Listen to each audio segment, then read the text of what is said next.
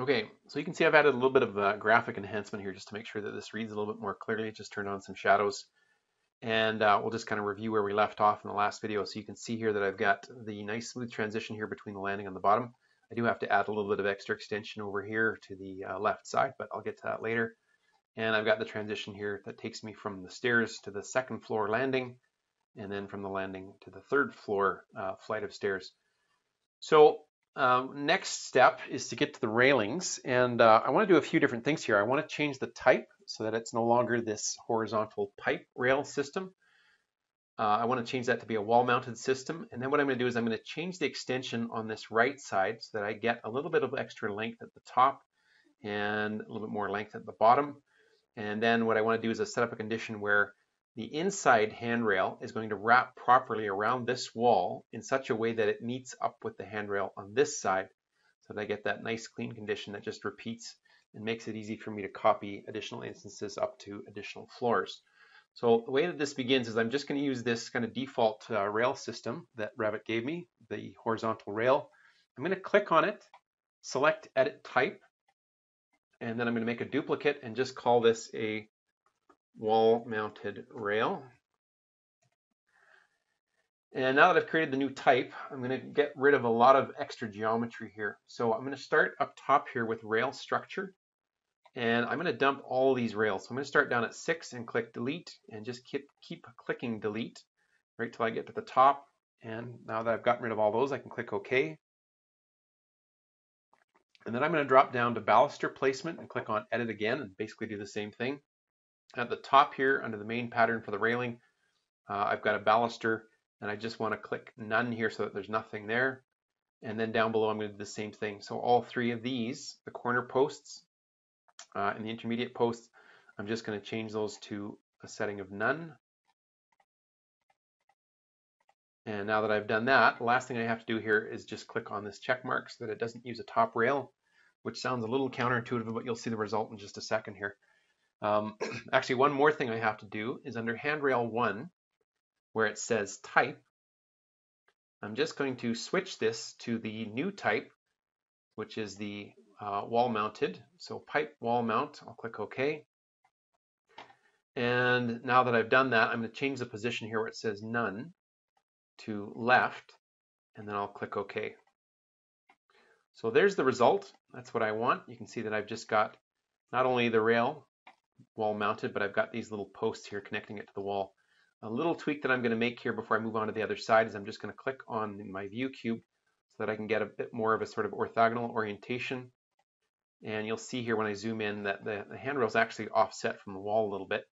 Easy to fix that. I just click on the rail, and then in the instance properties over here, I can just change 25.4 to 0, and you'll see that it slides it over to the left. So that one for the moment is done. We're going to come back and make some further modifications so that it does wrap around the wall like we said.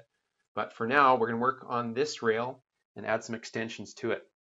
So I'll click on the rail, and the first step, of course, is just to change the type. Now that we've done all the work on the one on the left, we can just click on the type here and change this to our wall-mounted rail. And you'll see it now looks the same. Same little tweak is necessary here where we just eliminate the offset so that it's right up against the wall.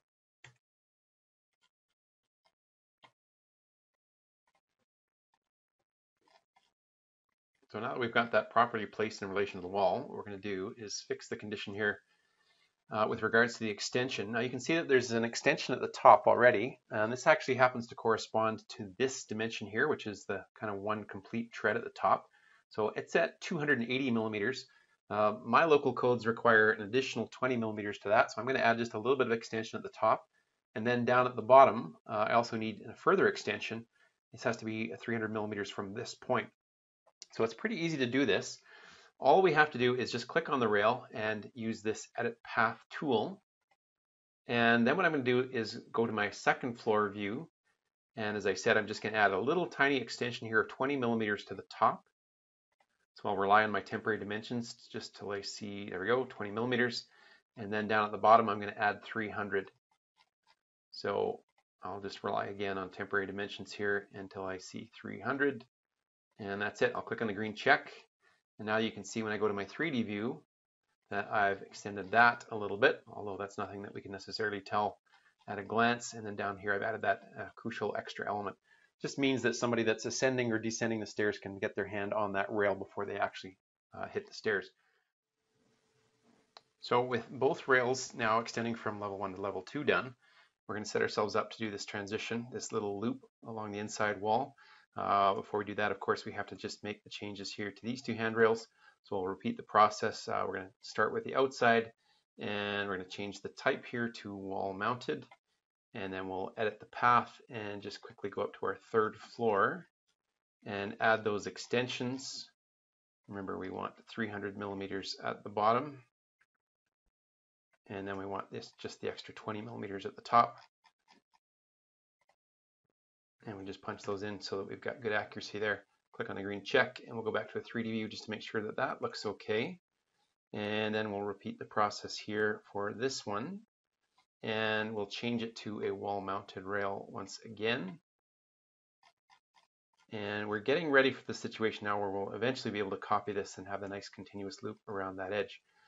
In order to set ourselves up for that, what we have to do is we have to create a condition now where this rail on the right has a little bit of a flat extension. If we don't do that, we're going to have it end abruptly with this kind of diagonal cut, and it won't blend perfectly smooth with the rail that's coming around the corner here. We'll get to that in a second, and just initially make the changes here to this rail. And what we're going to do is we're going to click on Edit Path, and then we're going to go to the second floor level, and we're going to see here that we've got the end of that sketch line, and to it we're going to click on our little line tool here once again and add 10 millimeters. So I'm just going to type in 10, and then we're going to click here again to make another extension. This one's going to extend all the way across the width of the wall, so the 200 millimeters. And then when we get to that point, it should snap there pretty reliably. We're going to click here once again, and rather than coming back the full 10 millimeters, we're actually just going to go back 9. And so now that I've done that, I'm going to click on the green check, and we're just going to go to the 3D view so we can kind of see why this condition is needed. Oh yeah, we see another little fix that I've got to make here. I forgot to make the little change to the offset, so we'll do that first, and then we'll talk about the situation that we've got here, this rough, abrupt transition between the two rails. So I'll just click on the inside rail, and then of course, like I did before, I'll just click on offset, set that to 0, and then I'll do the same thing here on the right side, change the offset to 0, and that'll set it up flush against the wall. So as I said, if we zoom in here now, we'll see we're close, but not quite flush, because the cut has been made on this rail when it's in a diagonal sort of descending position or descending state, and that's why we get this extra sort of diameter here. To fix that, all we have to do is just click on the descending rail, edit its path, which we can do in the second floor view, and we just have to add an extra little 1 millimeter extension. So remember, we deliberately made that a 9 millimeter return, leaving that 1 millimeter gap. Now all we have to do is just add that extra little bit, click on the green check, and then when we go back, we'll see now that we've filled in that gap. So that blue highlight indicates the ascending rail as it loops around the wall. This is the descending rail now. It meets up perfectly right where we want it to. So with all of that done, we're just going to make one last little tweak and basically repeat that same process for this rail up top.